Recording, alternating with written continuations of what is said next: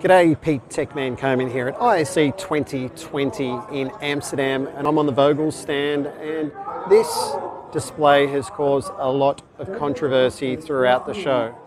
It is some would say, a pole dancing robot. Now, some people have been offended by this robot. It actually appears that earlier on, maybe at the show, that it was doing a few more moves than what we're currently seeing now.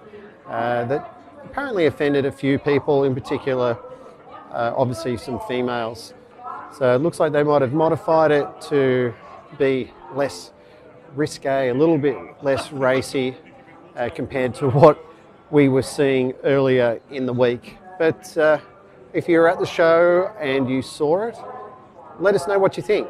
Put your comments below and let me know if you found it offensive or not. The pole dancing robot at Vogel's.